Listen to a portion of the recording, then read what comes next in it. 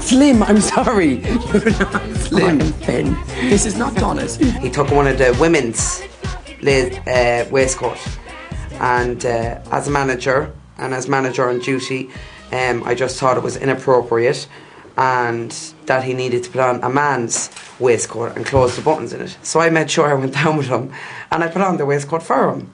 Did your mummy never do this for you when you were smaller? She was always drunk. So hard. Well, I find Joe with Brian. Simple as that. Two little messes click together, slagging and having their little joke, but sure. Brian, it's very early, excuse me. Yeah. What's wrong? I'll turn, just go back into reception. I was giving the guy his key. I know. What am I going to be doing sitting here? Like a lemon?